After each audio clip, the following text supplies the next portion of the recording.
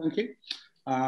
Okay, just so you know, we're on record, so anything you say is recorded, and Nikki and her team at Chichester and Portsmouth Marine Training will make this public for the benefit of other instructors later.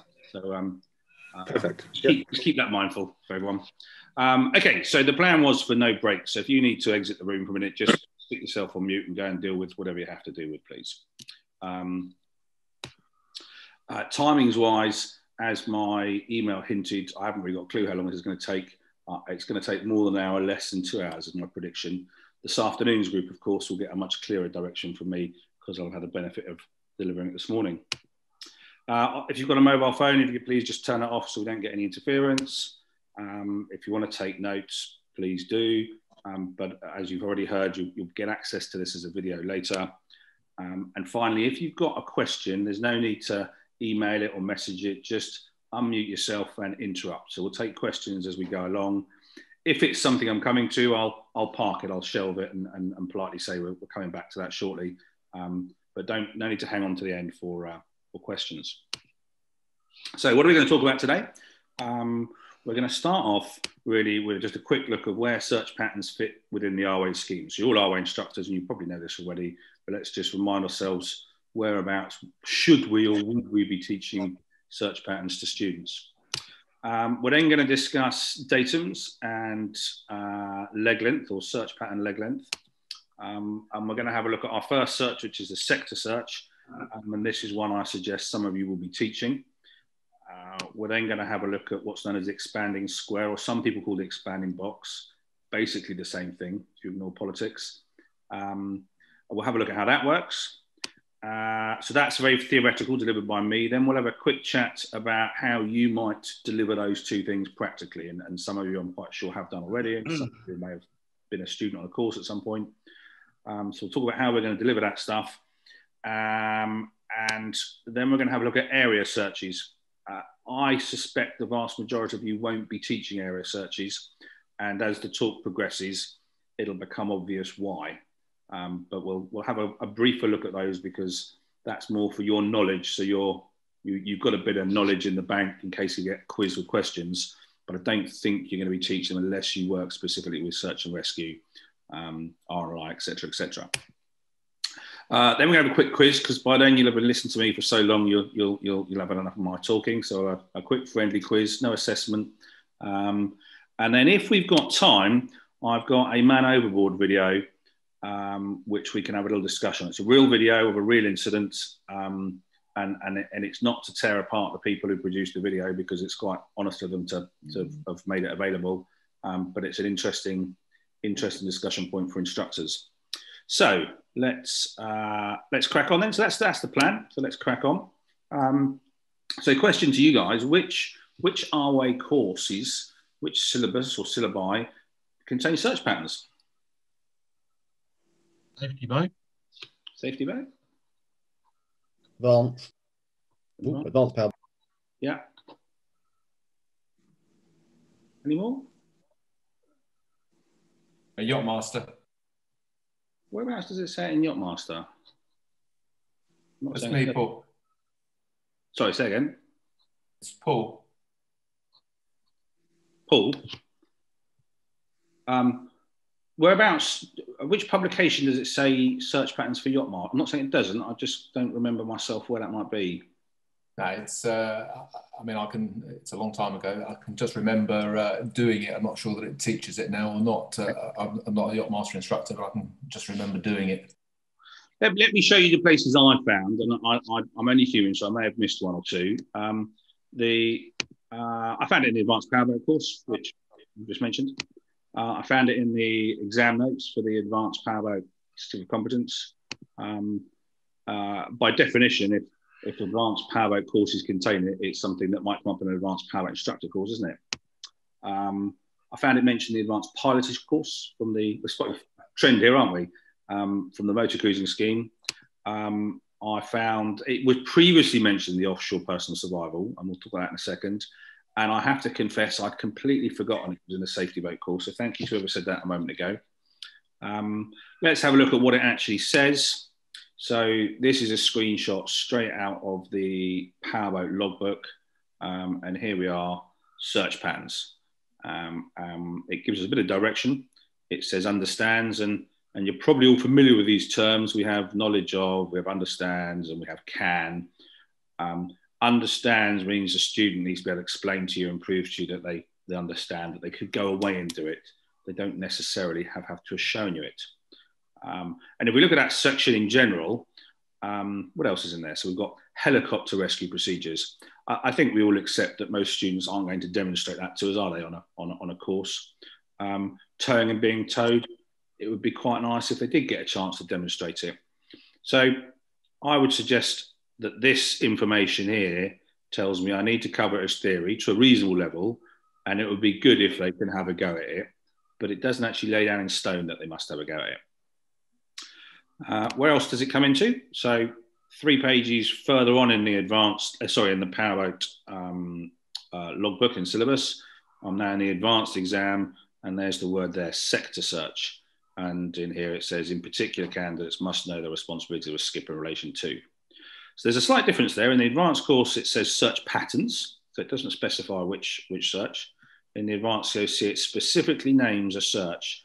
So it would seem to me only fair to our students that at this level we're teaching them a sector search, because they may be examined on it when they move on a few days or a few weeks later. This is a screenshot from the motor cruising handbook, the logbook G158. And it says, I've got all your thumbnails over my screen, and it says knowledge of how a vessel may be asked. So it's a little bit less than we see in the Powerboat scheme. This is a screenshot from the offshore special regulations, which is where we get the syllabus for the offshore personal survival technique. And it used to, in this section, it used to state search patterns. It doesn't anymore. It now just says crew overboard prevention and recovery. And it tells me I've got 30 minutes to teach that. Now, in my world, we do a few minutes on lifelines, tethers, and we do maybe 10, 15 minutes on physically how to lift a person on board. This is his theory, and that gives me another 15 minutes to kill. So I find search patterns slots into there quite nicely. The reason search patterns is no longer stated in that syllabus is offshore racers are required to carry one of these devices. So theoretically, if everyone's wearing a personal AIS, we're far less likely to get involved with search pattern. And as someone correctly said, it also appears in a safety rate course. My apologies, I didn't get a screenshot for that. So, sorry. Can I just ask? I'm interested in the Powerboat Advanced scheme. How many advanced instructors are here that do, as a rule, teach a practical box search or similar? I'm just curious, because it's an understands, but I tend to always teach it practically, and I wonder whether that's a me over the top or a recurring theme. Well, Gary, that's a question I was going to ask you lot shortly, so thank you. Let's have a quick me from anyone that does. Me. Okay, good. So there's at least 2 of us. There may be some more by the end of this talk. We'll see. So speaking officially, the source data for search patterns is this thing here. It's called IAMSAR. It's not a document a lot of you will necessarily come across. IAMSAR is a collaboration between the IMO, the International Maritime Organization, and the Civil Aviation equivalent. So it's two global bodies get together to discuss how search and rescue is going to happen in the aeronautical and maritime region. When it comes to search and rescue, they produce 3 manuals. The picture on here is volume 3, which is the one that specifically deals with search patterns. And if I was managing search and rescue on a national scale, this would be the publication that I would derive. So if I was working for HM Coast Guard, this would be the publication I would derive my procedures from. It's not a publication I'd expect our instructors to consult, because for most of us, we're not teaching people that are part of a coordinated effort. So let's just think who we are teaching. Most of you, I'd suggest, are going to be teaching power boaters, but a minority of you may be working with search and rescue professionals. And when I say search and rescue professionals, I'm talking about lifeboat crews, etc. They may be unpaid, but I consider them professional. So with these guys, when they attend a search, have got very good communications with the Coast Guard. They've got very extensive training, and they're probably one asset on a scene of a bigger scale. Why I'd suggest these guys might be your students, George and Mildred, have lost someone overboard, and they're not that hooked up with the whole national network and so on, and they want a chance at finding their family member that they've lost. So I think we need to be clear that I'm focused on teaching George and Mildred a system that will work for them, accepting that some of my George and Mildreds may move on to something where they'll get a high level of training in their own job. So that's not that I'm going to contradict what the Coast Guard would do. We just don't have access to the software and so on that they might be using. So we're going to start with datum searches. If you're not sure what datum search is, that will become apparent in the next 20 minutes. And the first one we're going to talk about, or the first one we're going to talk about, is the datum itself. So what is it? What is a datum? There's a question for you guys. Where the incident commenced. Yeah, it's a reference point. We need a start point, if you like, for our search. And this is going to be on my picture I'm going to draw in a second. This is going to be my start point. What might that datum be? Where might it have come from?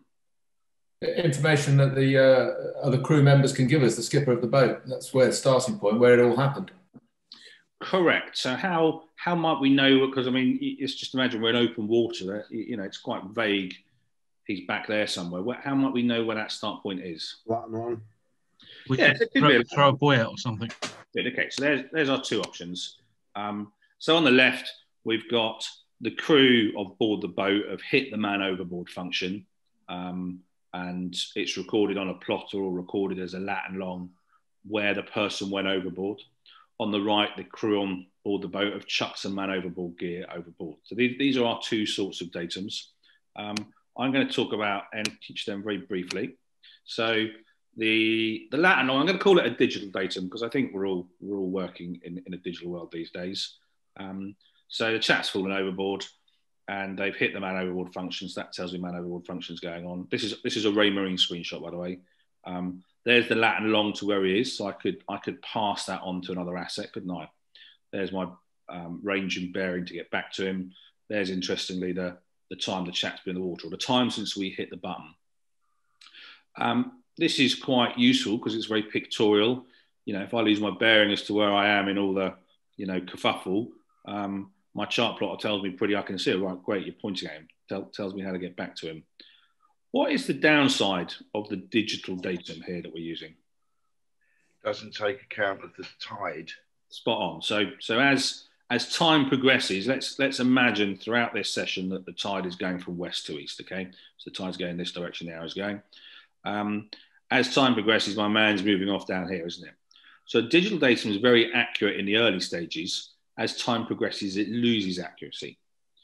Now, I would suggest, as a bunch of advanced powerboat, yachtmaster instructors, etc., you would have the basic knowledge and skills to update that. So if you knew he was there an hour ago and knew the tide was going east for an hour, you could do a pretty basic EP and essentially work yourself a new datum.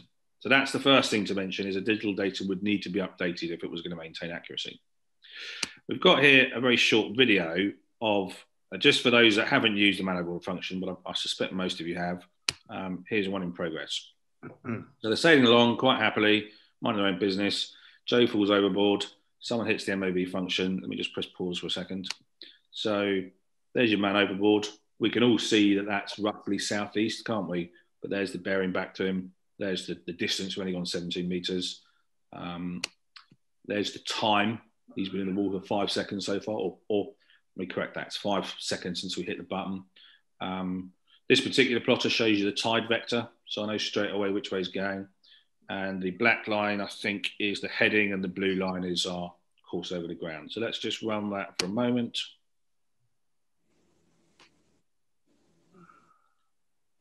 So the crew are starting to react, the boat's starting to change heading. I suspect you've all seen this in training. Let's just advance a little bit, forward a bit more. He's now coming back, isn't he?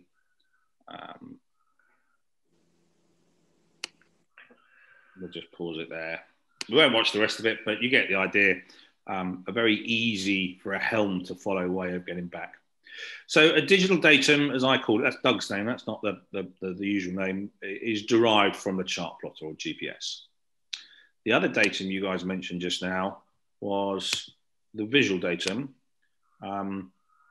which is the man overboard gear. So we've got 5 bits of equipment attached there. I'm not really too concerned with the whistle number 2, but I'd just like to talk about the other 4 bits very quickly. So first of all, what's this thing here? Damn boy. Damn boy. And what's this bit on the top? Board flag. It is Oscar, isn't it? Man overboard. Some damn boys are a little bit cheaper and have all yellow, all red, but it should ideally be the right flag. And this thing here is known as Horseshoe boy. Horseshoe boy. Now, what is the purpose of the damn boy as opposed to the purpose of the horseshoe? You can see it from a distance off. So those of you operating on coded sailboats have to carry this gear. If you operate on a coded motorboat, you're not required to carry the damn boy. It's that bit there you're required to have, so 3, 4, and 5. And the reason for that is the feeling is that sailors may sail away for a longer distance while they get engines on, get sails down, get spinnakers down, and therefore they need this thing. I mean, an ocean-going damn boy's got 4 meters of height above water level. An inshore one might only be a meter. The motorboaters among you may well carry a damn boy, but it's not statutory. It's an optional extra. The horseshoe, of course, is bright yellow and visible. And what does the horseshoe resemble? What other piece of safety kit looks a bit like a horseshoe? Sweet boy. Yeah, any more options? Rescue slings. Yeah, helicopter strap. Yeah. What do you all wear every day that looks a bit like that kind of shape and proportion? Life jacket. Spot on. So, of course, when we wear our life jackets folded up, it looks nothing like that. But as you all know, once your life jacket's inflated, it is similar size and proportions to the horseshoe. And that's something we're going to use to make our life easier in a second. Because I would suggest if I can see a horseshoe at 100 meters, I'm going to spot a man in a life jacket at about 100 meters. If I lose sight of the horseshoe at 150 meters, I'm going to lose sight of the man in the life jacket at about 150 meters. I know it's not precise because the back of a life jacket is not so visible, but it's similar proportions and it's a tool we can use. We've got the light. We don't need to talk about that. We all understand what the light's for. And finally, we've got this thing on the end, which is Drogue. Drogue. And what's the purpose of the drogue? Slow it down in the wind. So the thing's not blowing across the surface rapidly. So just to sort of summarize then, the big difference between the digital datum and the visual datum is the digital datum is going out of date with time, isn't it? Because the casualty is moving with tide, but the datum's not. The visual datum is hopefully moving at a similar rate to the casualty. So if you manage to chuck this gear overboard within 10 seconds of someone falling overboard, and let's say they're 50 meters away, if you can get back to this, then hopefully the casualty is still 50 meters away. I should add to that, my own opinion is that the standard drogues you buy are not actually big enough to completely eliminate the drift by wind. But we appreciate the two are slightly different. So I said I was going to talk about sector search, so let's get started. So if you're aware of a slightly different version of sector search, don't worry, I'm coming to your version and I'll explain why I favour this one and so on and so forth. So we've got a datum, we've got a start point. This is my best guess of where the man is. So I've either gone back to that visual datum or I've gone to a digital datum. And if my digital datum is out of date, I've corrected my EP to the new spot. And if you've used the digital datum, you're going to throw your own horseshoe in here because we want a visual reference of someone we can come back to. Depending which publication you read, some people suggest that the first leg of a sector search should go into the wind. And they suggest that because it's easier to drive straight into the wind than across it. I don't buy that argument because you're going to go in all different directions anyway. Some people suggest your first leg should go down tide. I also don't buy that argument because this is my best guess of where my man is. If I think my man is down tide of here, then I should move my datum to there and that should be my search starts. So because we're going to our best guess, there isn't any favoured direction other than keep your arithmetic simple. And to keep your arithmetic simple, we go north. So how's this going to work? Well, I'm going to get David to sit in the back of the boat, and David's going to be looking backwards, and he's going to be looking at my visual datum at my horseshoe, and I've got Peter on the port side of the boat looking in this quadrant out here as we go forward. I've got Simon in the starboard side of the boat looking in the out this side. I've got myself driving, and I've got David looking backwards. So what David's going to be doing, this is a real man overboard here, so that's a real person there. But I'd like you for the moment just to pretend it is a horseshoe in the water. So David, here he is, got a little bit younger, is watching the horseshoe, and David is gauging how well he can see it, and he's counting in seconds: 1, 1,000, 2, 1,000, 3, 1,000, etc., or using a stopwatch, whatever. He's looking back, watching the horseshoe, and at the point that he determines he can see that horseshoe half the time, we have our detection range. So we're not going to worry about when we can see it only a quarter of the time. If we can see the horseshoe, which resembles our man, half the time, we're going to regard that as our detection range. So here we go. So we've gone north. We've established this phrase called EDR, which you won't find in textbooks anymore, and you'll see why I'm going to refer to it shortly. He's established what EDR is, the range that we can see a casualty. So we're here. We've gone. Give me a number, David. Number between 1 and 30. Sorry, Doug, you took it to me. Yes, give me a number between 1 and 30. 15. 15. So, nice, easy math. So we've gone north for 15 seconds. David shouted, "That's me, found my EDR," and I'm going to treble that. So we go for 45 seconds. We then make a turn to starboard, goes 120 degrees, and we make another turn to, so this is so just to clarify, we've gone 15, David's counted an additional 30, helm's turned to 120, we've then counted 45, we're then going to move on to 240. And somewhere coming down this leg, because it's nice and perfect here on the PowerPoint, isn't it? But somewhere coming down that leg, we'll discover we've got a bit of error. It might be coming down here. At the point we see the horseshoe, we just correct back onto it. And this is a fundamental key point of the sector search, is that every 3 legs, you come back through your datum, so you're correcting any errors. So we then carry on along the same format: 240 north, 120, 120, 240 north. So every leg was at 45 seconds, which was the number we got from here. And after we've done one complete circuit of the sector search, we have looked in this area quite heavily. And of course, this is the highest likelihood of our casualties, isn't it? Because this was our best guess. So it's most likely he's here. We've also looked in some other areas. So if you imagine, let's do the sweep here. So we're looking around here, aren't we, as we're going up? All this area is being seen. And then we turn to starboard, and all this area has been seen, all this area has been seen, etc., etc. So we've done one complete pattern, and we haven't found our casualty. And we can all see that there's some empty spots, isn't there? It's possibly he was bang in the middle of here and we didn't quite catch him. It's possibly he's in this area. It's possibly he's outside of my search pattern.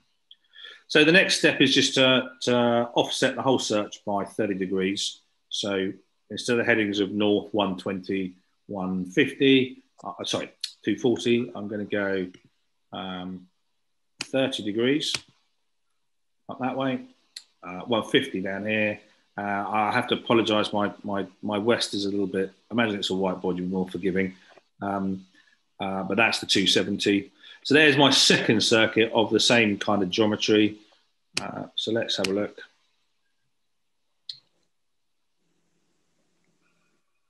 So we've done 2 complete circuits, and you can now see this area has really been searched very heavily, hasn't it? And in fact, a lot of these areas have now been searched 3 or 4 times, because, you know, as we went up here, or let's imagine your man's here. As we went up here, this chap looking on starboard might have seen him. This chap looking on starboard. Coming down here, this chap looking on starboard. You know, multiple chances we've seen him. If we get to this point and we've not found the man, we're going to have to start being a little bit clever. Do we think we've been unlucky and we should offset a 3rd search pattern? And there is an argument for that. Or do we think he's outside of our search area? So I'd be asking myself, how accurate was my datum to start with? you know, was it 50 minutes old when I started? Another 25 minutes has passed now. Is it possibly outside the area? Or I'm reasonably confident I'm in the right zone, and therefore I just need to offset another 30 and try again. I'm going to assume for the moment that that we think he's probably outside the area. So we're going to move on to a second sort of search, which is usually known as the expanding square, but some publications refer to the expanding box. It's basically the same thing. We go back to our datum. So we accept he may be in that area and we've missed him, but we think he's outside the area. And the expanding square looks to cover a larger area reasonably efficiently. And this is quite a straightforward search to follow. We've got our leg length already. I'm going to use the same ED I've already got. So it's north, east, south, west, north, east, southwest, north, and then I run out of slide space. But essentially, that was 15, 15, 30, 30, 45, 45, 60, etc., etc. You can see how easy the maths is. Now, this search pattern is, in my opinion, much easier to perform, particularly if you don't...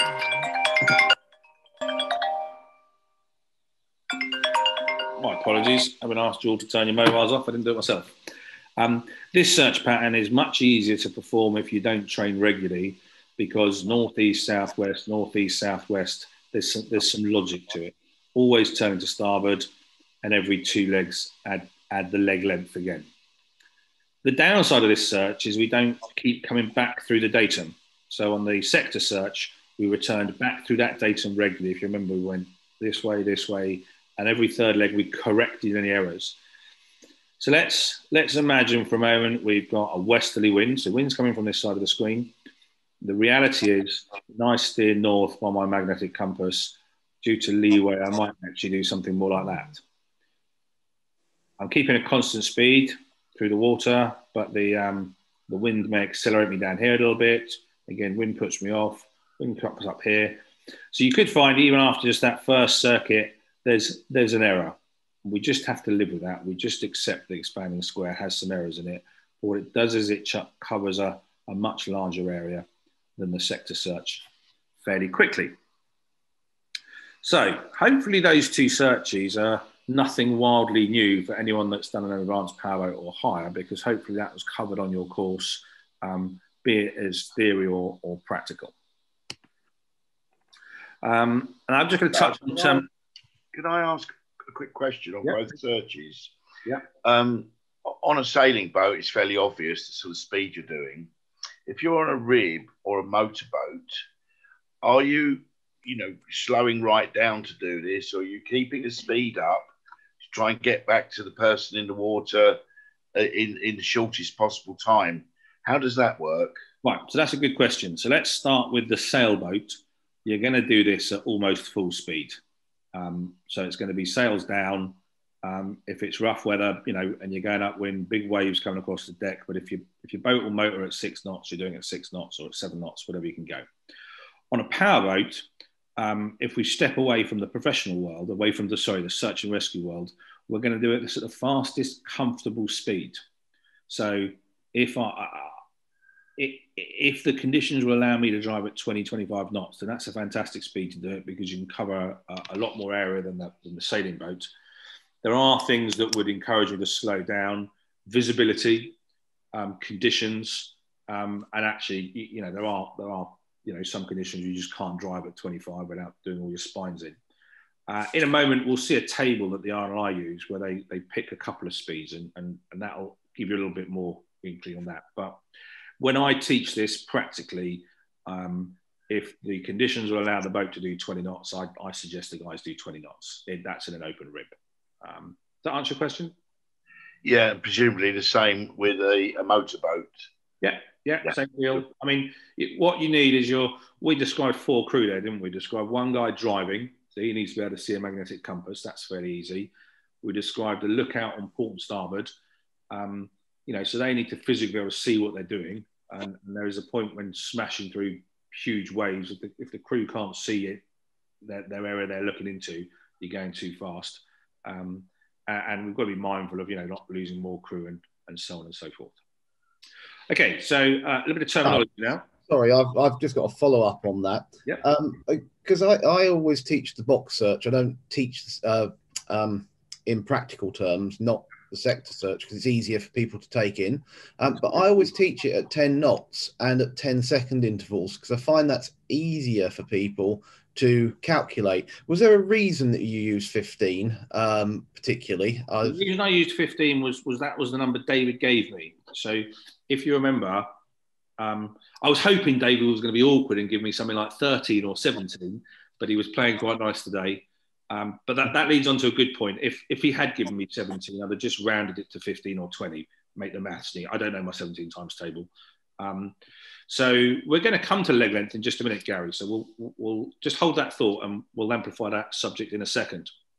So a bit of terminology for you. So I've used a term called EDR, which, as I've said, you're unlikely to find in a modern textbook. And you might think, well, why is Doug teaching us the history of search patterns? And all will become obvious, as I keep promising. But EDR is the expected detection range, and it is established by David watching a horseshoe, and when he can see the horseshoe 50% of the time, we've got EDR. And we've measured it in seconds. You could measure it in distance, but we measured it in seconds. And EDR is something I think your powerboat students can get their head around, because they can throw a horseshoe in the water and drive away from it and count to 15 or whatever number. So that's the first bit of terminology. The modern term that you will find in most books, and this is what's used in IAMSAR, so it's what's filtered down through search and rescue internationally, and it's master mariners are taught it and so on and so forth, is track spacing. And track spacing and EDR are very, very similar things. In fact, track spacing is 2 EDR. So track spacing is double what EDR is. However, track spacing is not derived from throwing a horseshoe in the water and watching it and counting. Track spacing is derived from a table, or these days from a computer. So this is one that I think someone without access to those tables and computers could calculate themselves. This is one that you would need the computer, the software, or the table to get. Sweep width. What's sweep width? Well, sweep width and track spacing are basically the same thing in terms of distance. And let's have a quick look at what they actually mean. So the search that's going on here is a parallel search. We're going to talk about that in about 10 minutes. But just to explain, the search vessel has gone along this line here. He's gone off screen and done a U-turn. He's currently making his way down here, and he will presently do another U-turn and off this way. So we haven't looked at a parallel search, but that's what's going on. And the sweep width is the area they consider to be searched. So that distance there from the search vessel to here, that is what I've called EDR, isn't it? It's the range we expect to detect it being at. And the RYA and all these other authorities call that sweep width. It's basically 2 EDR, isn't it? Track spacing is the distance between the different legs of a parallel search. And you'll notice that track spacing is the same as sweep width. So sweep width is the distance you can see doubled. Track spacing is the distance between the two tracks. It is exactly the same number. It's impossible for it to be 2 different numbers. It has to be the same number. It's just being used slightly different. And you see how it relates to EDR. That is 2 EDR. So where do we get track spacing from, or sweep width? Well, this table is one I've unashamedly pinched from the RYA. So this is in one of their training manuals. And they might go looking for a human, a person in the water. They might go looking for a life raft, a small vessel, a large vessel. So they've got lots of stats. For the moment, we're only interested in the top row and down here. We're only interested in the person.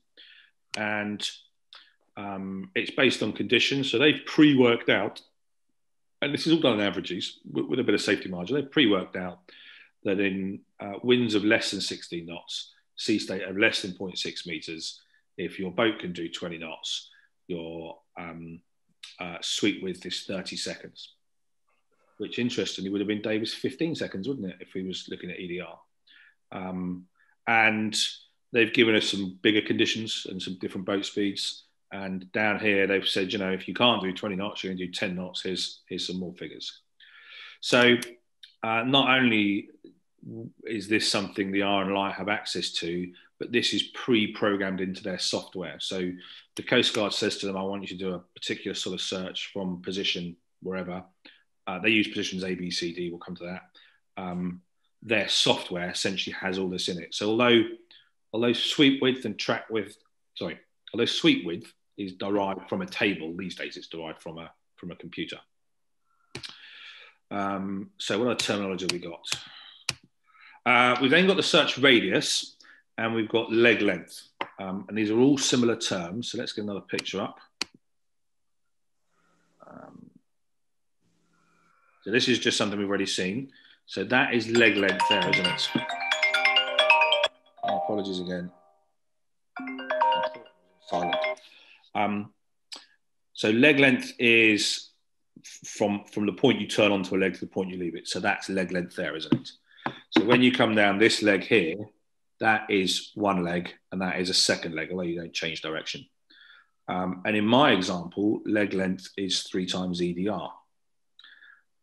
The search radius is leg length plus EDR. So if a casualty was here, theoretically we should see that corner, shouldn't we? Because we can see, well, let's come down this leg here.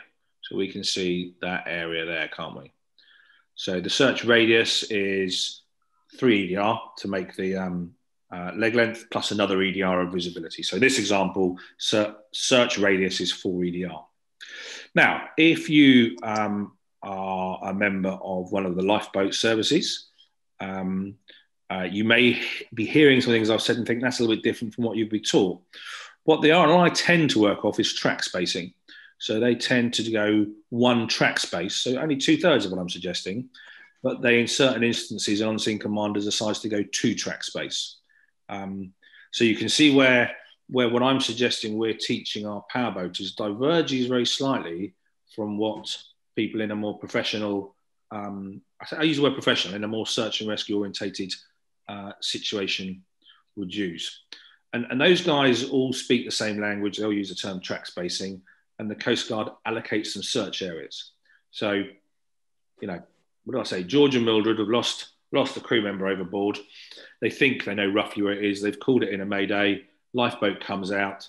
Coast Guard tasks them with going to a specific place, performing a specific search pattern, and he tells them, this is your track spacing, use 1 track space or 2 track space.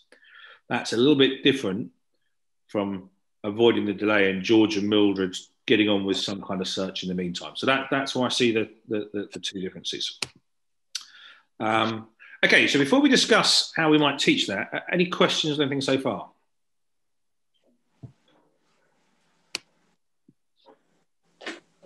Doug, if you're involved with a search with the professionals, presumably there will be a cross type of searching. So they may do a sector search whilst they task you to do a box search or something like that, and they use different vessels to do different searches. Correct.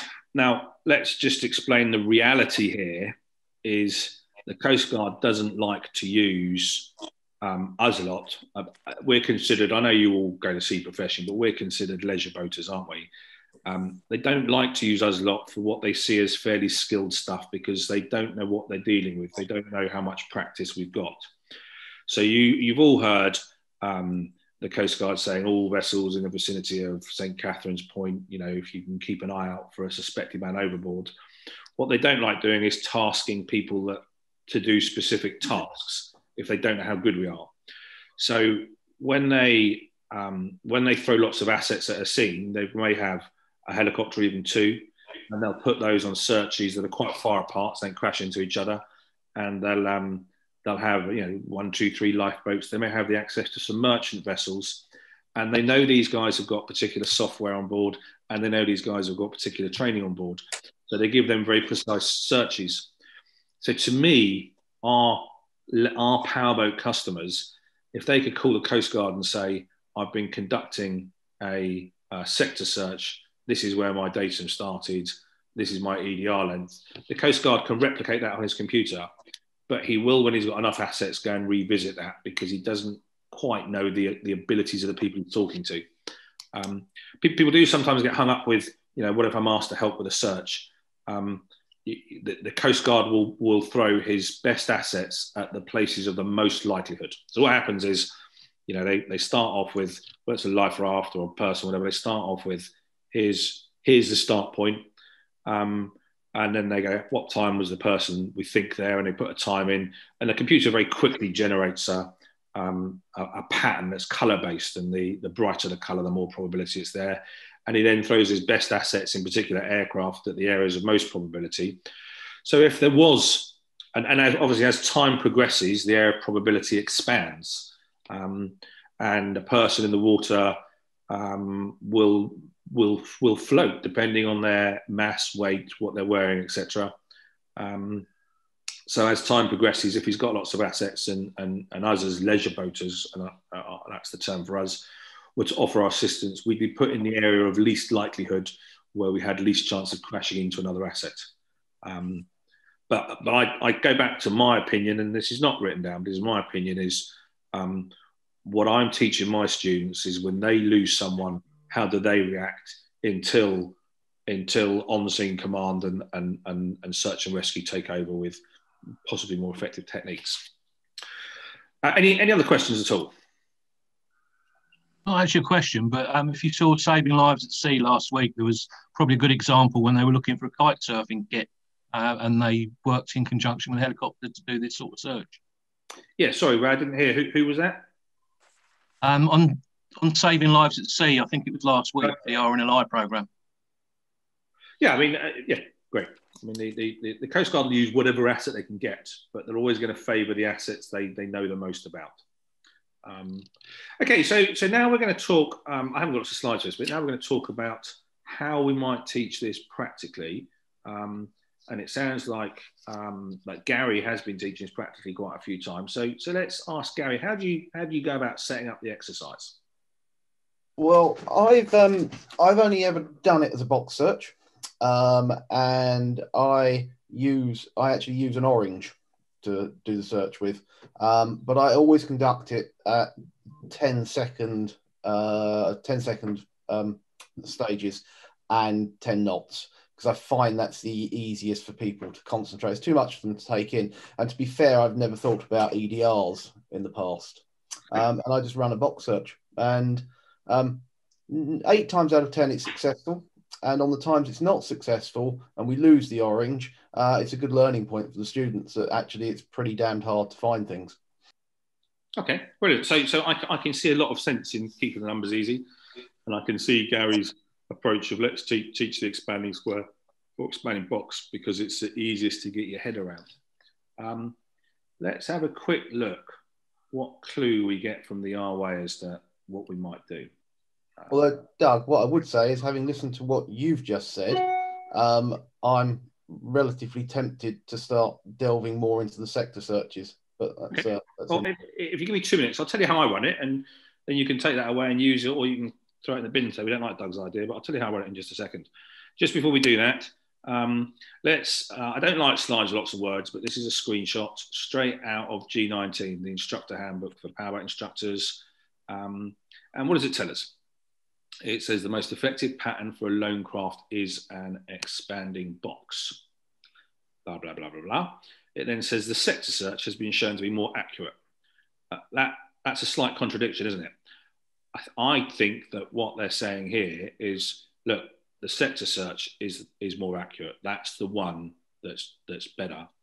But for a lone craft who's not been practicing loss, the expanding box is probably easier to get their hair around, which is exactly what Gary suggested, and I would agree with.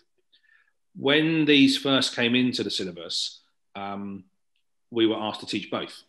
In fact, it was then called an expanding box. And then a little while later, this one disappeared, and we were asked to teach that one, and then it seems to have reappeared.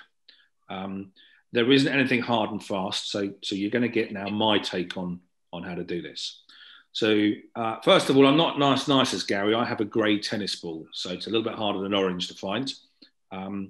The difficult thing about a grey tennis ball is you can't buy them anymore. You have to give it to your dog and let your dog go and play with it and chew it and get it muddy for a little while and then rescue it before it gets popped. I can't find a shop that sells anything other than a luminous yellow tennis balls. But anyway, I've got my grey tennis ball. And In the classroom, I give the students a brief, and it's shorter than the brief you guys have had. And I ask a few questions in the usual teaching format. So we just kind of drum in what the corners are and so on. I then brief them for a second practical session. And the other practical session usually is something high speed navigation. It might be following a contour at high speed, following some transit, something like that. I tend to do this on the second day of an advanced powerboat course. I put a dam buoy on board because the rivers I'm teaching on don't tend to carry a dam buoy, so I add that piece of kit. And we go out into whatever stretch of water I'm going to use. So for those who have the local geography I do of Southampton, you can do this in Southampton water, but not on a flat, calm day. On a flat, calm day, you need to get out into the central Solent and get a tiny bit of sea state, even if it's only from passing vessels. I'll then go out into the area, and I do this search first. And I, in my head, have a picture of the chart, as I'm sure you all do, and I just drop that onto my chart with a very rough estimate in my head of what all the legs are going to be. And it's only very approximate. And I then say to myself, I want them to do that triangle, and that third triangle, and I want them to find my grey tennis ball down here. I don't want to drag this out all day, but also don't want to find it straight away. So I'll ask one of the students, I'll find a nice wiggly contour in the chart that goes like this, and I'll ask him to follow that at 15 knots or something. And then I'll say to the next student, right, you jump on the helm and see that transit to drive towards the transit. And the students will be thinking this is a bit basic. What I'm actually doing is getting them to drive around a circle, and at some point I throw the tennis ball over. And I've told you where I throw it over. So if any of you ever come on a course with me, you know what's going to happen. I throw the tennis ball over here, and a little while later, as we're about here, all in my head, I say, stop the boat. We've lost Mr. Tennis Ball. And it dawns upon them, oh, yeah, we were told earlier how we were going to do this. And they go, well, we've got a dam buoy. And sometimes you've got to prompt them. Sometimes they get on with it. But they chuck the dam buoy in and they start the search pattern. So the things that make life easy for you, the first is, don't be shy to have a quick few glances at the magnetic compass and make sure that where you lob this in is roughly where you want to end up. And one way of making it very easy for yourself is you find a mark. I don't know, let's take a mark, Hillhead, and you just say to yourself, I'm going to use Hillhead as a start point. The students don't know that, but it just gives you, the instructor, visual reference, because then you can work out when you're in the right place in relation to Hillhead. Chuck your tennis ball over, set them a few things to do so they drive around for a bit, and then just say to them, go that way, and as they pass it, go, oh, we've lost. And they won't even acknowledge that Hillhead is your reference, but you've used it. The other thing you can do to make your life easy, of course, is when you chuck your tennis ball over, make sure you get a transit or two. If the tide's going eastwards, then get an east-west transit. But if you can get two, it just means that after a little while progresses, if it's not quite working, you can see which way to steer it to make it work. So we go out and we perform this. And if we get around that third triangle and we haven't found the tennis ball, I start to question myself, and my heart rate goes up a little bit. Like, is this going to work? And we go around and do the second circuit, and invariably it does work. If, however, it hasn't, it's probably because I've estimated EDR wrong, and my tennis ball's actually outside of my circuit. So I get them to move on to the expanding square. Now, here's the facts for you. I would estimate I've run this session a lot of times, 60, 70, 80 times. And it's varied a little bit over the years. And in all the times we've done it, we've only ever once lost, it wasn't a tennis ball actually, but we only ever once lost the item. And I used to be working at a centre in Southampton, and it was a dinghy centre. And I hadn't lost the tennis ball at sea, I'd lost it ashore. So I was looking around the workshop to find something that floated. And I cast my eye on this bag of ducks that they used to use with the Optimus sailors, the floating ducks that the kids had to go and chase. So I picked up this yellow duck. I thought, that's too easy. So I got my black insulating tape and wrapped it up in black tape. So we now had we nicknamed it Ninja Duck. So we now had a black plastic duck. And it's quite a small one. It's not the big bath one. It's a little small one. And we went out, and it was a bit of a last minute, couldn't find the tennis ball, used this. And we chucked it in, and we did the search as I've described, and we found it. And I got back to the workshop, put the duck on the side, and went around the next course 6-7 weeks later, used the duck again, and so on and so forth. And I'd been using the duck for a year or so, and we ran a search in Southampton Water, and we lost it. And it was a fairly benign day, and the students were doing quite a good job, and I was pretty gutted because, one, I told them this always works, and two, it didn't work, and three, they'd done a really good job and it didn't work. So that was the day that my statistic went from this always works to it hasn't worked today, and I apologise to students, and off we went. Now we're going to fast forward 10 years. A decade later, I was running an advanced powerboat instructor course. There's 6 guys on the course. There's a father and son team, and I'm describing to them exactly what I've just described to you, and they start grinning and nudging each other. And one of them says, "You better tell him." And it turns out that 10 years previously, the son, who was back then 12 or 13, and his dad had been out doing a dinghy race off Netley, and they'd seen this duck floating past and they'd picked it up. And when he told me, I remembered that there'd been a dinghy race out in the middle of our search area and we'd had to slow down a bit for it. So I'm going to put that down to I hadn't actually lost my duck or tennis ball ever. So the summary from that is it works, but you've got to manage it well. Another couple of tips for you. When we get to the tennis ball, I tell them to treat it as a man overboard. And when we go back to pick up the dam buoy, I tell them to treat that as a man overboard. So if we go out and do perhaps 2 sector searches and explore, sometimes we only do 2 searches, but if we go out and do 2 searches, we've just done 4 man overboard pickup practices while we're at it. And it's all just reinforcing the same stuff they do back home. So every advanced powerboat course I've ever taught, which is quite a few, I've always done these searches. And I guess the reason for that is when I did my advanced powerboat course, that's what my instructor did. So I've just kind of modelled on that. My own course plan, it fits into day 2 quite nicely, and I combine it with some other stuff. So we go out and do a few high-speed stuff. Perhaps if someone's night nav didn't go well the day before, we might go out and look for a cross on the chart or something just to reinforce what they need to pick up from the day before. And I quite often do it as the second half of the Sunday. It's almost the last thing we do, because if they've had a lot of number crunching and navigation and tidal heights and stuff, it's a bit of a refreshing just driving fast, and it's quite satisfying to find it. Okay, so that's my take on what we would be doing and how we might go about it. And I fully appreciate that the syllabus doesn't say we've got to do it practically. And in fact, this paragraph here gives us a little bit of wiggle room as to where to go. But certainly if you were working at a centre I was running, I would be encouraging you to teach both and to do it practically. But that's not to say that those that don't are doing it wrong, because the advanced syllabus is a full syllabus, I get that. And there's a lot of time to spend on stuff. My take on this, and this is me speaking, not the RYA, is that if I'm devoting half my advanced course to teaching man overboard and boat handling, I'm not doing good service for the students that are running with good skills already. They want to learn something new. And that stuff is in the syllabus, but I like to give that a very brief look on the advanced. You know, if they come on an advanced and they're struggling with turning their confined space, they're possibly on the wrong course. So I like to get this in there because it's something new they haven't covered elsewhere.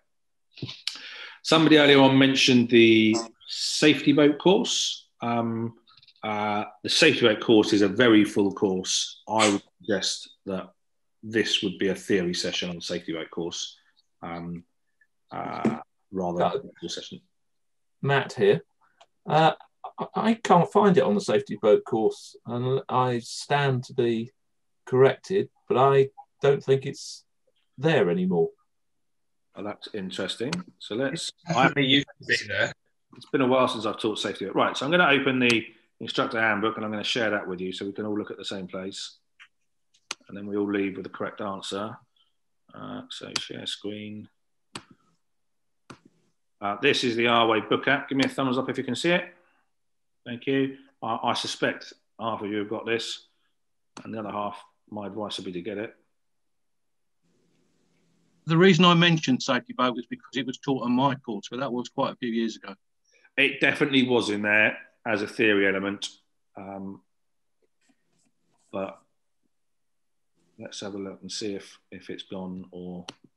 They do sometimes make little small tweaks, don't they? And you sometimes, unless you're constantly referring back to the book, don't notice them. Lost it. Where's?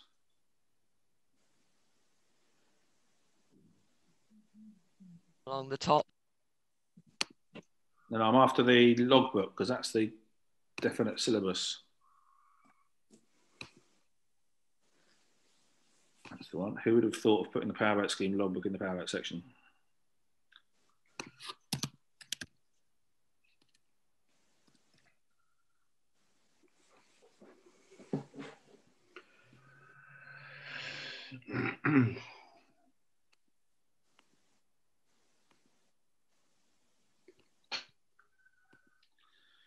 So, in fact, we could probably do a search of pattern. That might be quicker. There we go. Matt is correct. It is not mentioned in the safety rate anymore.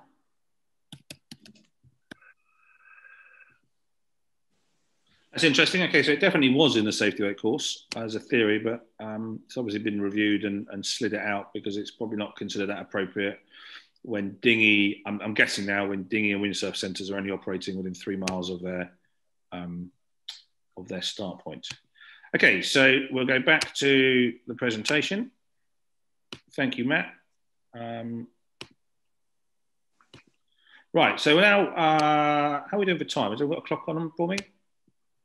11 o'clock, Doug. Okay, thank you. Right, so what we've got now, we're going to come back to search patterns in 5 or 6 minutes, and we're going to look at some other search patterns just to up your knowledge level, really. But before we do that, I just found this on YouTube with Oval yesterday, and I thought it was quite interesting. So it's a J97, so that's a 10-metre racing yacht called Windjammer. Some of you may know the crew on board this, may know the boat. This video was made in January 2019. What happens is one of the crew falls overboard and they recover her, reasonably successfully, actually.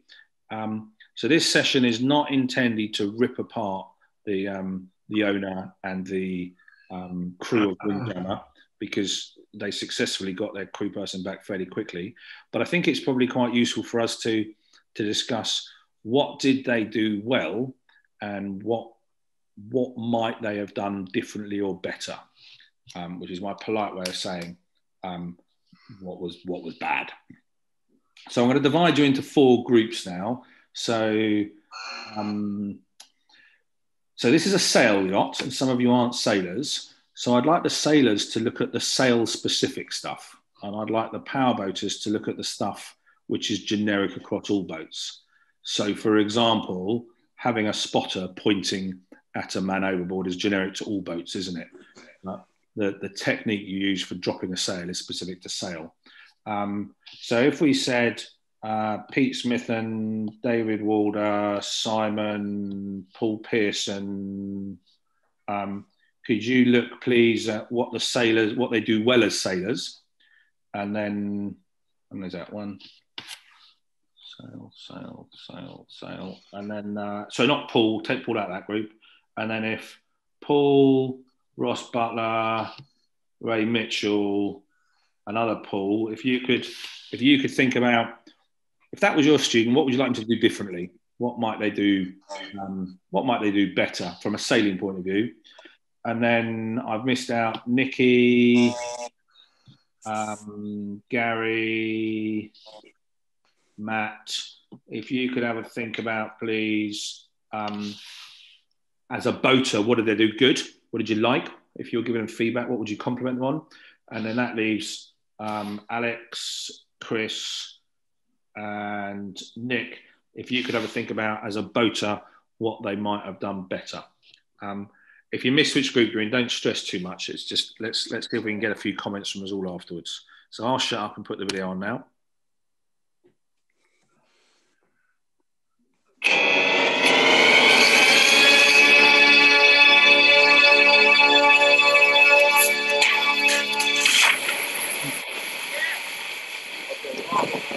Well, we just trim on first. We'll go upwards, then we'll tack, okay? I'll do that and do the tack, and then you take over, okay? So get ready to trim up.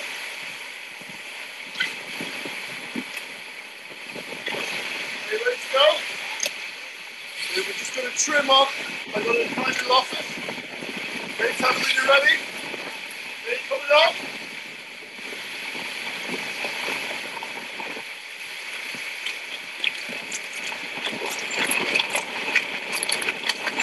Ready into attack. Want to go into attack?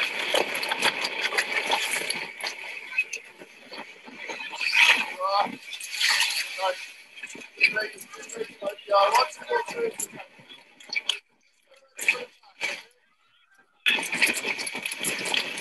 Ready for attack? Okay, 3, 2, 1, and go.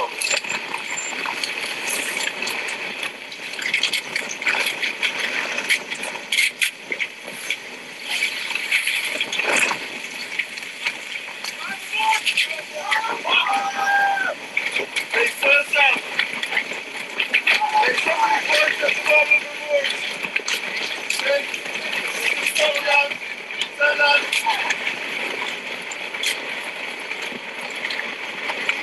Easy leg. Easy leg. Easy leg. Up. Okay, get the tube on the deck. Get the tube on the deck. Okay, let's get the main down as soon as we can.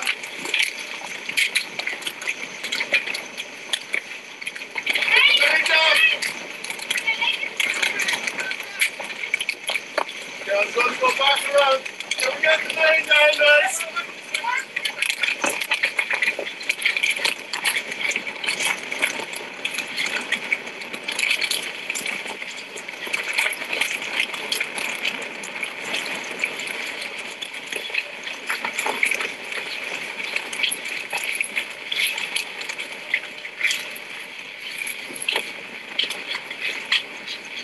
Can we get some tail surcharge on the main? Tail ties on now. Take your eyes off it, right?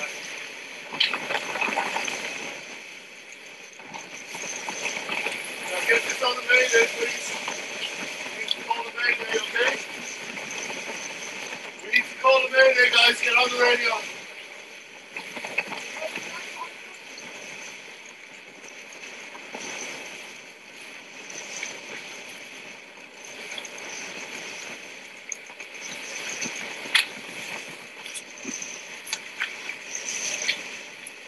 Now I can't get the boat to go forward. Now I'm gonna go the other way. Call the mayday, please.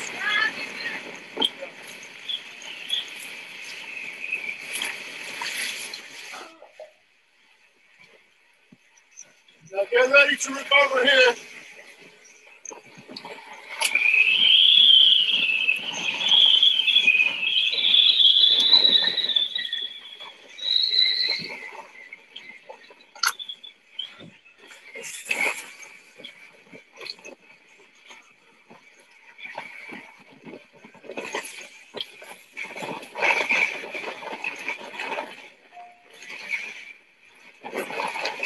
Let's try to come to windward. Here's the down onto it, okay? Okay, guys?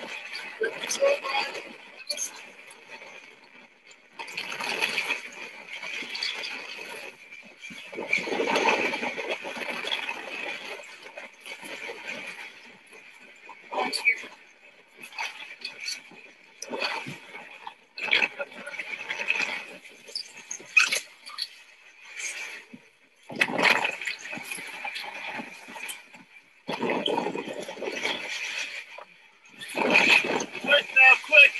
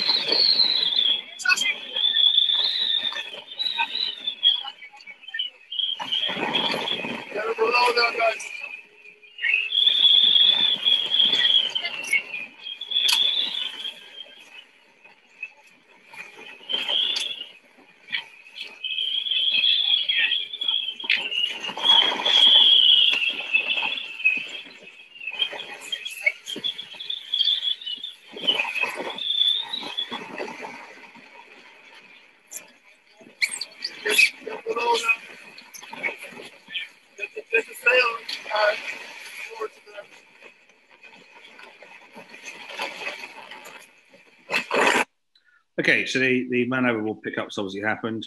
I'll just advance so you can see what happens afterwards. Helicopters arrived. And communication with the lifeboat.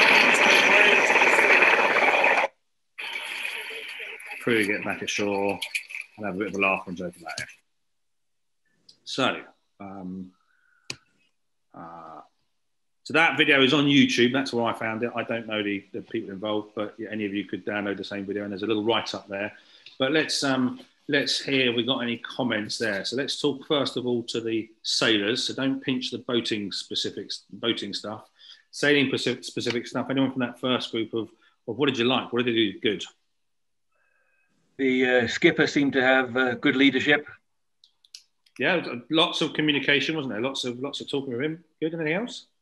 He seemed to be sailing away for a long time, and you could have just hove to, stop the boat, drop the jib on the foredeck.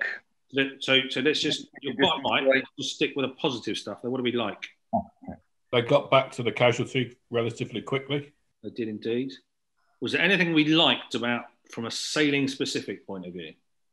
Depowering the jib quite early meant that the boat slowed down considerably quite early on as well. I know we talked about hove to, but actually just depowering and getting that jib down lost boat speed and therefore distance quite quickly.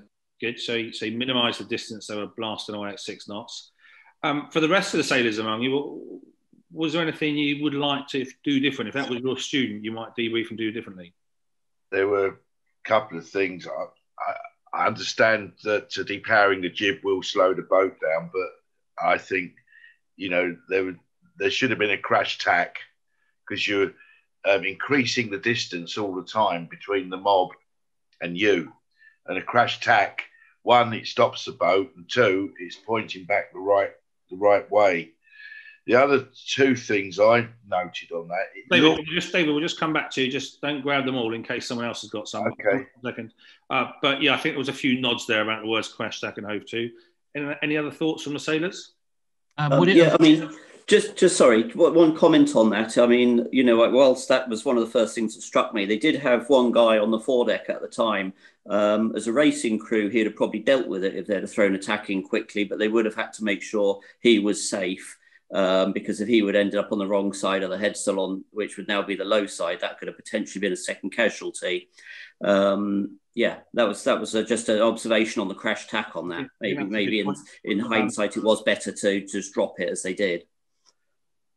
Do you think they needed to drop the main? Could they just have got rid of the jib and kept the main up and then used the bow down approach? Because that would have made the side of the boat lower and made it easier to get the person on, possibly. I think that's a fair comment. I mean, they dropped the main and it worked, didn't it? But there's so many things that can go wrong during a mainsail drop. I would have been inclined myself to leave the main up and either get blown down sideways like we do on a motor cruise or come from a close reach downwind. I'd have been inclined to leave that main up. But to be fair, it worked, didn't it? Any other comments from any of the sailors before we move on to the more generic, non-sailing specific stuff? I think there was a huge potential for ropes in the water and getting around the prop. Yeah, yeah. And in fact, keeping the mainsail up's one less thing to worry about there, isn't it? Get those 2 jib sheets in. Interestingly, you may not have realised this, the engine was on before the exercise started. So he'd gone out for a training session and in his own words, I kept the engine on just in case. And that was proved to be a good strategy. Let's throw discussion to our petrol and diesel head friends. Any comments on, well, let's first of all, what was good? What do we like? I thought the skipper was very calm, and the spotting was spot on. They were on it straight away. I thought they did a really good job with that. Just generally, it was quite well managed, I think. Other than the Mayday was considerably late. Other than that, I thought it was a good job. Mayday went out at 1 minute and 30, so 90 seconds after. Yeah, so to agree with Gary, I'd have probably raised Mayday a bit earlier, had someone on that almost straight away. So it's out there and potentially people are coming to help you. Yeah, I think that's a good comment. Anything else from anyone else? Sorry. No, you go. Yeah, I think the late Mayday, I think they got all hands to trying to deal with the sails. If they'd stopped the boat, they would have had time to Mayday, then deal with the sails. I appreciate the position of the crew on the bow. As a cruising sailor, not a racing sailor, that hadn't drifted into my mind, but they'd have had a bit more time to settle down and get their heads around what they were going to do next if they'd hove to. But all the crew were handling sails in some way, shape or form. So could they have spared a crewman to go and put a Mayday out sooner or not is really what we're asking. It may be he didn't think of the Mayday straight away and it came to him, a minute later. But I would agree with the comment that could have happened earlier, and a hove to would have helped that, wouldn't it? Any other comments from the non-sail specific stuff? Yeah, the comment I was going to make was that it would have been quite quick to be able to push the mob button, because that looks like a RYA Marine bit of kit on his bulkhead, and got that, and along with that, to throw in the Dan boy. Yeah, that was definitely missing. I mean, I'm surprised that the spotter didn't lose sight of it, because of they'd gone for about 2 minutes before they decided to turn. Doing 6 knots, you do the sums on that in terms of how far away they were, and it was blowing about a force 5, so someone's going to be difficult to see. Yeah, I agree. I think to me that's a non-negotiable. That's not a discussion. That is you should have thrown some man overboard gear after that person to make them more visible, give them something to float from. So that would be on my cross list. Definitely something to pick up on. Any other comments from that fourth group? I don't think we heard much from yet, have we? Which was Alex, Chris, Nick, and Matt. I think the method of recovery was a little bit dubious. I'd have brought them to the lower side. I think obviously if we were talking about drifting down and using the sail, we would have had to lower that side, but I'd have brought them back to the cockpit to recover rather than trying to bring them up on the bow. I would agree with that. That pickup on the bow is so much more difficult because of the height. I think, to be fair, I think they were midships, weren't they? Of course, the danger on the very bow or the stern is that the boat gets picked up on a wave and slammed on their head. Somewhere in that shroud's midship section, the boat can't get picked up because it doesn't have it goes down to a keel. It doesn't have something to smack you. So I'm not going to say I disagree, but I think the point of pickup, from my point of view, I wouldn't pick up on that one. I quite like that. Maybe it was a camera angle. It did look quite a long way from, but maybe a little bit further back. Yeah, maybe a little bit further back. Also, looking at the wind direction and the way the waves were kind of breaking, it looked to me like it was a downwind pickup. So he set the boat up upwind. So you may have heard him say, "I'm going to come to windward." And he had the boat blowing sideways down towards the casualty. I think that was my interpretation. So not something we normally do, not something I've seen many yacht masters and instructor candidates do on a sailboat, but it worked, didn't it? I mean, he got the man back or the lady back. Yeah. And you could say reasonable treatment of the casualty afterwards, really. Got them down below. I mean, I've watched the video 4 times now. I'll just give you a few comments I came up with. The crew are evidently all youngsters that have come out of the dinghy world, and they're hotshot dinghy sailors, and they're great crew on a race boat because you can throw anything at them and they put up with it. It'd be nice if we could throw in some life jackets at them. There's a lot of buoyancy aids there to get out in January in 35, and I know it's 35 to 40 knots because that was in his report, 35 to 40 knots of breeze and a buoyancy aid. You probably saw when that girl was recovered, she wasn't fully conscious. She wasn't able to look after herself. They were dragging her around the boat. In actual fact, they dragged a buoyancy aid off her, just trying to pull her around the boat. So fair play to them for being alongside in just under 4 minutes and having her on board in just over another minute. But I think that, to me, was a good example of where they should have been wearing decent life jackets. And clothing in general. All the crew, apart from one, looked to me like they were wearing trainers. And there's one there in a picture. And I know it looks quite a sunny day, but it's 35 to 40 knots in January. I think the skipper should be providing life jackets as part of the boat and recommending the crew wear some wellies or something better. Did anyone notice what happened to the jib when it was being dropped? Yeah, it went over the side. See if we can get a picture of it. Yeah. So what happened here was the second they started dropping the jib, it popped out the tough luff. Apologies to the powerboaters, that doesn't make any sense, but there's a groove up here, the jib is hoisted up, and if they're abused over time, the groove opens up, and if you take the head sail, the halyard tension off, it pops out. Interestingly, that was a known fault, so they went out that day knowing that was a fault, and it didn't cause a massive problem, but you could just imagine engines running, person in the water, someone's already mentioned it, you can just imagine how easy we end up with a bit of sail or halyard around the prop. So that would be, to me, a clue to get that repaired before you. If something's going to go wrong, it's going to go wrong in cold weather and windy conditions, isn't it? If they hove to, it probably wouldn't have happened. I would agree with that. Yeah, the hove to might have solved that. Interesting, in his comments, he also said that he kept the engine running not just in case, but also because it wasn't that in that good working order. I'm not quite sure what that means. I don't know if that means he wasn't sure if he switched off, it would start it again, but something else just to keep an eye on. One of the clips I noticed near the beginning, I can find it. I don't want to dwell too much on this because it's a little bit off topic from search patterns.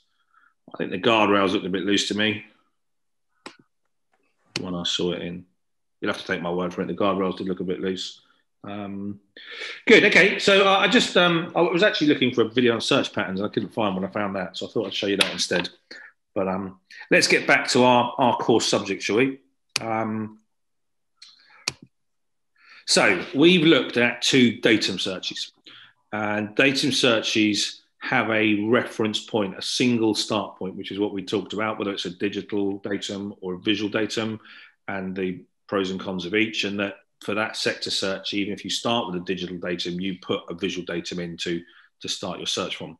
We're now going to look at area searches, and for the vast majority of you, I'd suggest you're not going to teach these because these are tricks that are used by search and rescue authorities, such as the RYA, where they search a specific area. So the Coast Guard is tasked, I want you to look between A, B, C, and D.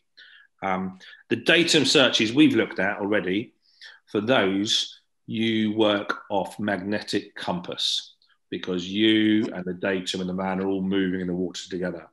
An area search, we work over course over the ground. So there's a big difference there. The datum searches that I'd suggest you teach, the 2 we've looked at, are speed through the water and magnetic compass. Area searches are speed over the ground and course over the ground. So these can be drawn very much over a chart, and as time progresses, wouldn't move an area.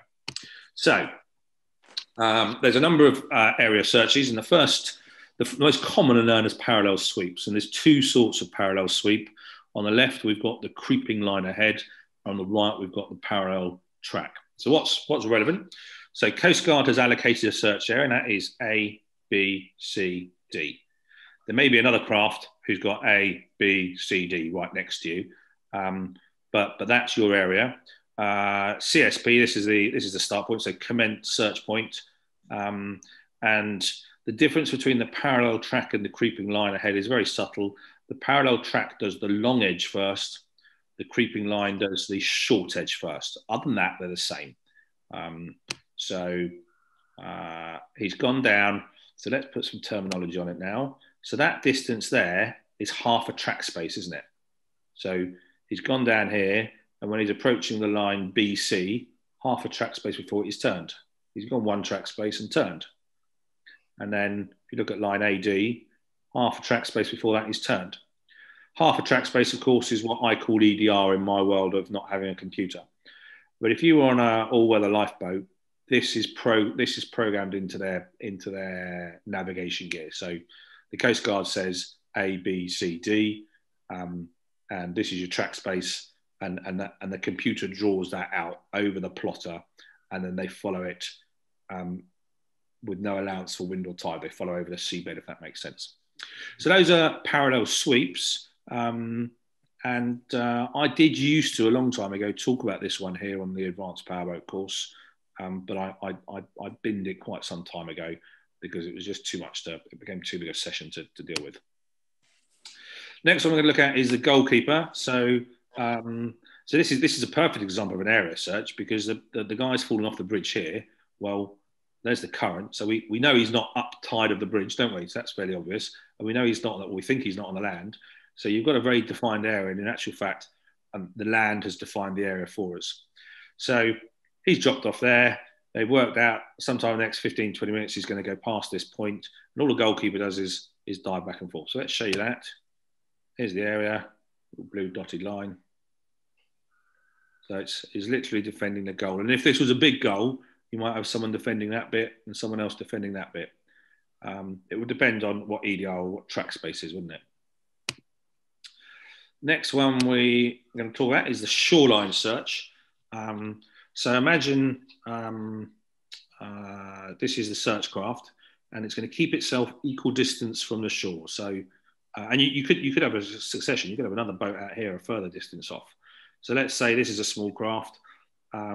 The Coast Guard has asked you to search half a mile offshore. If you're, say it says there's cliffs, if you're fitted with radar, this will be very easy to use with radar to keep that distance. But if not, you'd use some of the navigation tricks. And you're following the coastline, aren't you, essentially? And as I say, there may be another boat further off. And this distance would be determined by EDR, wouldn't it, or by track space, by the distance you could see.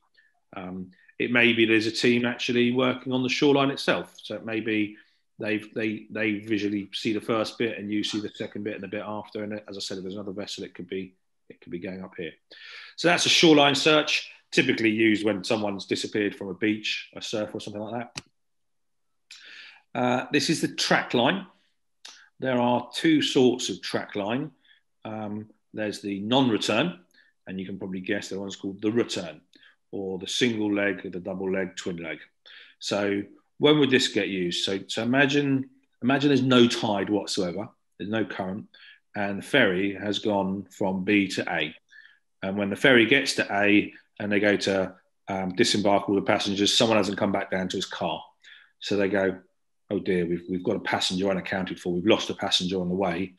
Well, they know that, assuming the passenger's not hid himself in injury or something, they know the passenger's fallen off on that route.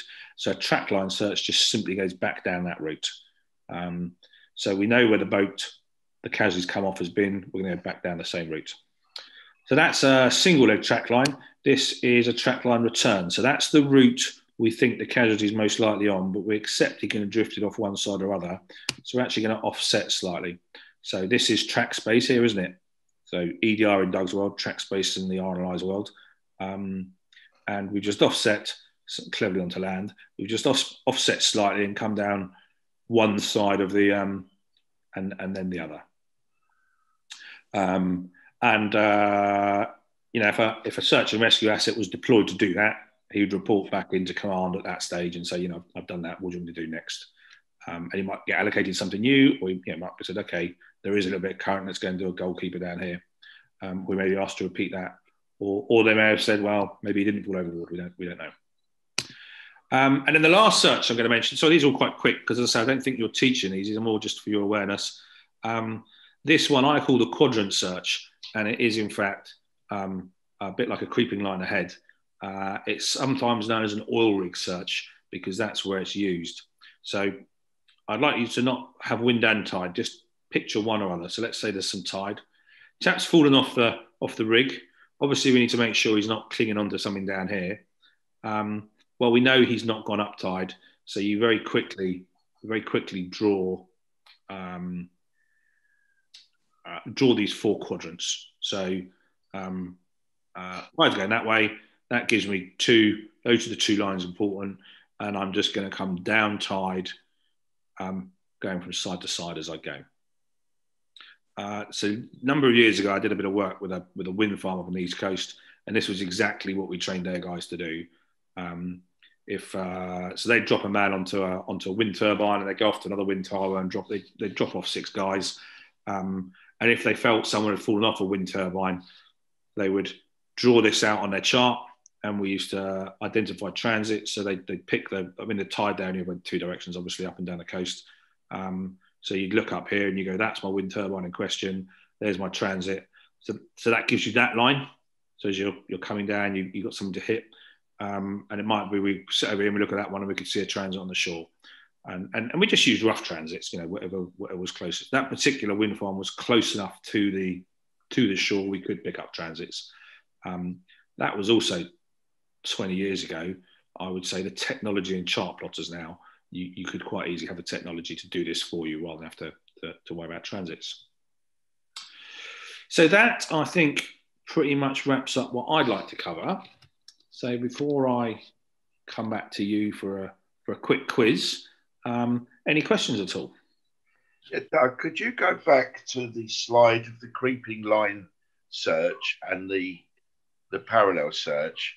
Because I might be missing something here, but it looks to me that if you turn the creeping line search through 90 degrees, it's doing the same thing as the parallel.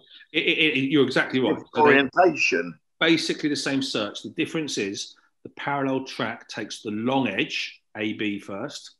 The creeping line takes the short edge, AD, first.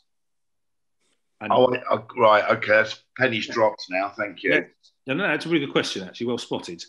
Let's just identify why they might use one or other. So there's 2 reasons. The first is if there's more likelihood of the casualty being in this area, there's no point wasting a lot of time going up and down here, is there? So the Coast Guard looks at the highest probability of where the casualty is and deploys the asset to that bit first. So that might dictate. So although you've been given A, B, C, D, they think that AD is the most likely end. So let's do that first. Okay, he's not there. Let's go and do the rest. The other reason is conditions. We all know that it's quite easy to keep your course when you're going downwind, don't we? Forget sailing here, just under power. It's also fairly easy to keep a course going upwind. It's hardest when you're going across the wind. So if, let's say, we had a southerly wind and they set you off on this one, you're spending a lot of time trying to combat leeway. Well, it could be tide, couldn't it? A lot of time. So they might set you off on this one because you spend more time going into and downwind and less time crosswind. So there's 2 different reasons why they might jump from one to the other. But I should emphasise, if you were involved in this stuff, the Coast Guard is coordinating, or, unless it's a long way offshore, but even then probably the Coast Guard's coordinating. So HM Coast Guard's coordinating. They're dictating where A, B, C and D are. They're telling you what search to do and they're telling you what the track space is. So you almost go into robot mode. And this is where, I'm not sure about the inshore lifeboats, but certainly the all-weather lifeboats, I think probably inshore lifeboats as well, the Atlantics, have got this software in them. So the information is sent to them and it tells them where to search. Yeah, they've all the boats are now equipped with sims, so all are capable of doing this. Was that Simon, was it? It was. Yes, thank you, Simon. Great.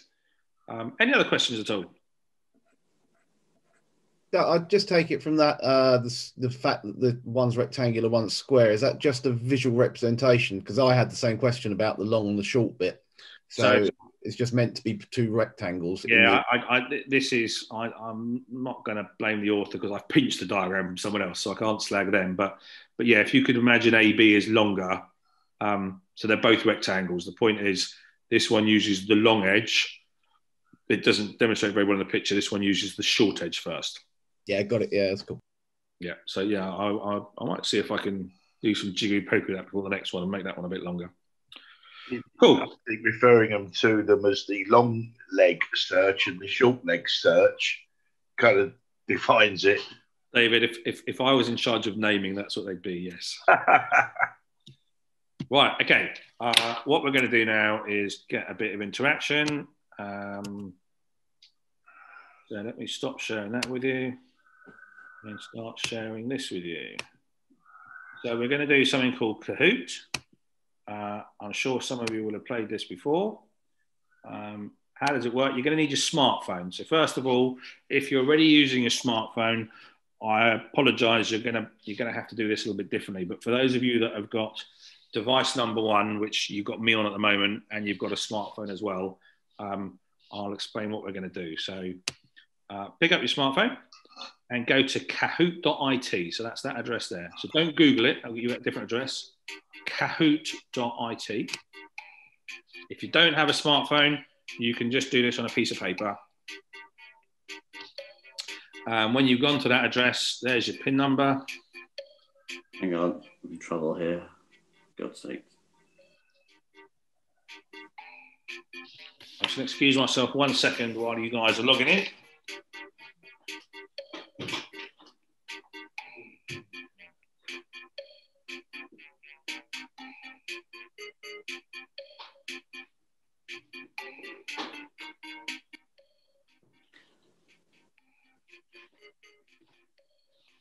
Right, so we've got Nick, we've got Gary, we've got Pete. 3 out of 15, we've got Nikki.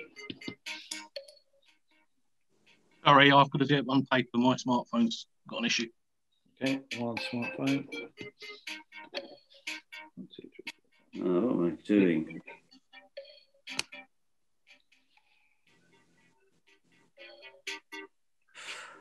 Quick thumbs up if you've used Kahoot before. No. Awesome, Virgin Kahooters. That's 10 of you logged in.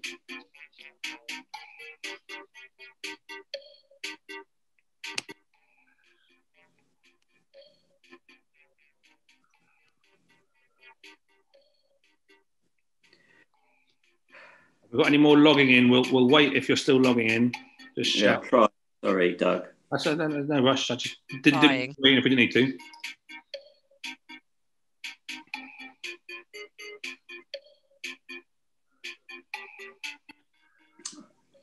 Sorry, I don't understand. My phone's not playing the game. It's probably me. User error, I should think. Okay, so Paul, you need to go to kahoot.it. So don't Google it. You'll get a different address. Yeah, I've got kahoot.it. And then it should ask you for your game pin.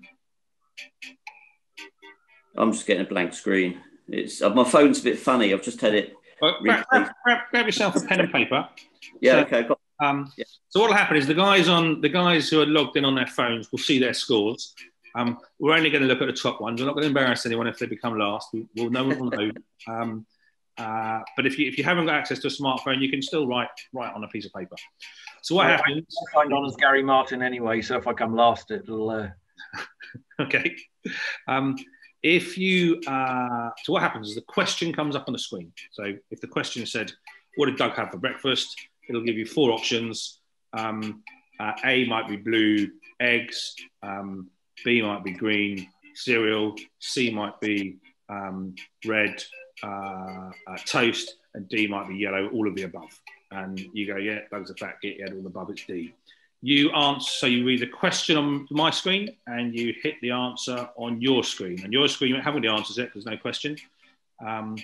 And it's fastest fingers on the buzzers. So you get points for getting it right. You get more points for getting it right quicker. So let's crack on. So first question. Which factor most differentiates a datum search from an area search?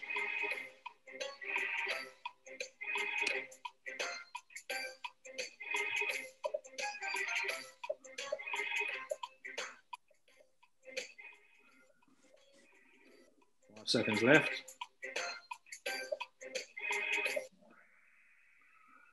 Good. So a datum search, that's the first two we looked at. That's the sector search and the expanding square. Uses magnetic compass, so well done to those that got blue. The area searches are the ones that use these GPS-derived or land-based, seabed-based factors. So, Tenny, you got it right. That's a good. That means someone was listening. And oh, look at David, early lead. Peter, only 2 points behind. Well done, Gary, Mac, and Paul, and well done everyone else who's only just behind that. On to question number 2. So we get the answer to the idea how it works now. EDR is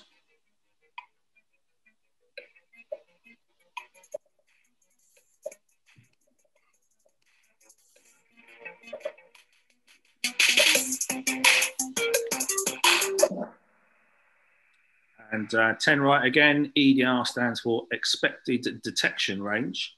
But I just want to emphasize, don't go away here from saying Doug says the RYA says you've got to teach this. This is how Doug works it. There are other bodies using other terms, aren't there?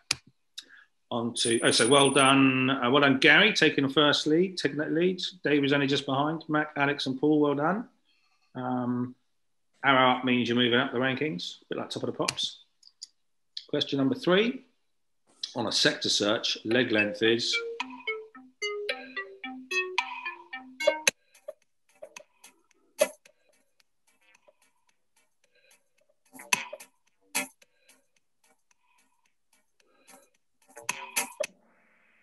oh, what a split of answers. So I would suggest that we use EDR to determine our leg length, and I'm marking.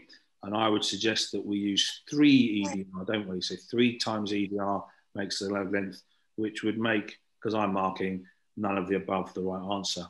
However, if you were trained by one of the lifeboat organisations, you would be very forgiven for saying track space, because that's probably what you would have been taught. Sweep width, of course, is the same as track space, but that's not where we derive from. So they've all got a bit of rightness to them, but I'm going for none of the above, the green one.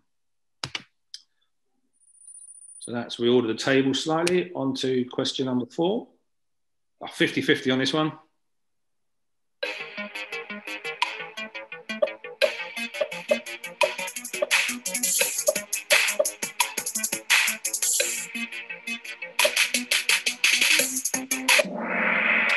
And it would appear that 8 of you are either lucky or were listening. The advanced COC syllabus specifically mentions the sector search. It doesn't mention the expanding square. Sorry, it looks like 5 of you were lucky. Apologies. How can you have so many unlucky people? So Nikki's moved up, Paul's moved up, Mac's still holding top spot. Only 4 questions left. Search patterns are contained in the advanced power syllabus as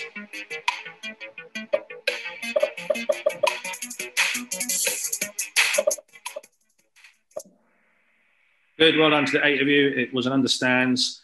And to be honest with you, the advanced Powerboat course is really the place that we're teaching this stuff. And that's the place where I think there's time to do it practically. There's nothing wrong with covering it with Yacht Masters and other courses, but it's not specifically in their syllabus.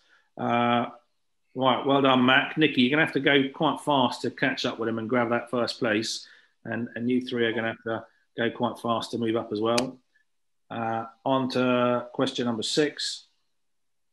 Which volume of IAM SAR manual details international search plan protocols?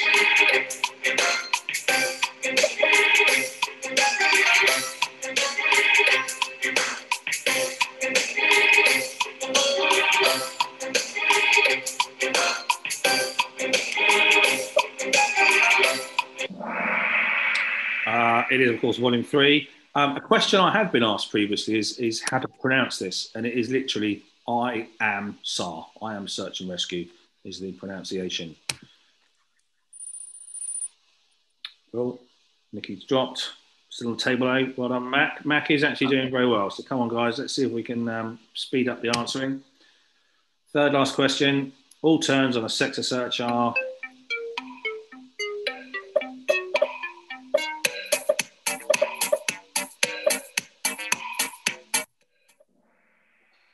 they are, of course, 120 degrees to starboard on the sector search. We're gonna assume you guys just pressed the wrong button. You did know that, really. The expanding square would be 90 degrees, wouldn't it? And the sector search second round would be 30 degrees off, but the turns are 120 to starboard. And Mac is clearly ahead now, and Pete's quite a long way into second place as well. Second last question. A Dan Boy horseshoe drogue is required to...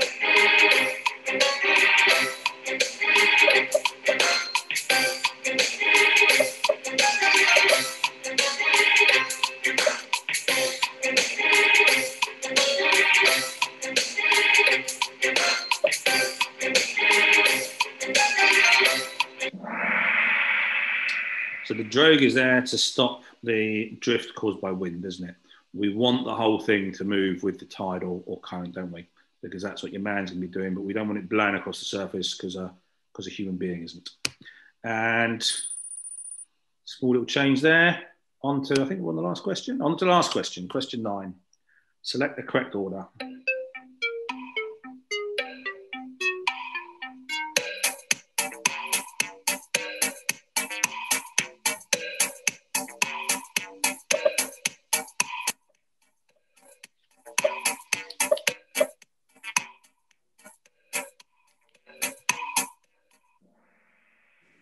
What a horrible question, eh? Who wrote that?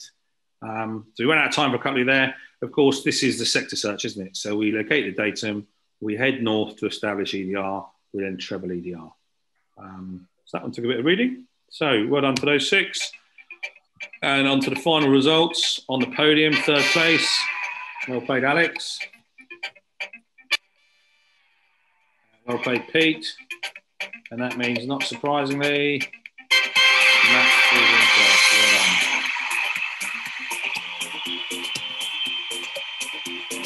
So as I said, we're not going to worry about who came 4th or 5th or anywhere else. We're not here to do any assessment. So that pretty much wraps up my session for you guys, which is good because I've got someone arriving at the door by the sounds of it. So before we wrap up, any questions at all? Anything we've talked about? Or any thoughts of something you think I should do differently or cover for this afternoon's group? I thought it was really good, Doug. Thank you very much. There's I've got a lot from that, mate. I wasn't expecting so much, to be honest. So thank you very much. That's nice feedback. Thank you.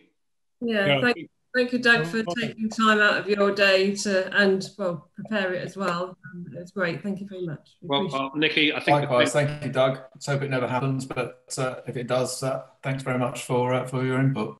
I think the thanks really needs to go to Steve, Nikki's other half, who dreamt this up, and Nikki and Steve, who've done all the admin to put it together. All I've done is log in for 2 hours and talk, and I quite like talking. So thanks to Nikki and Steve for really. It's quite boring collecting and collating addresses and grouping people and moving people who've changed their mind, isn't it? So thank you to them. Guys, I'm going to just stay online for a minute or two in case anyone's got any questions for me not relating to what we've talked about.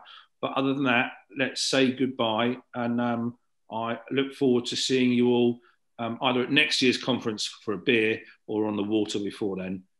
Obviously, this year's conference is not going to be face-to-face, is it? Thank you very much, Doug. Thank you very much, Doug. That was brilliant. Thank you. Very good. Thanks, Doug. Thank you. Thank you very much. Thanks, Doug. Thanks very much, Doug. That was really, really interesting. Thank you. Cheers. Thank you.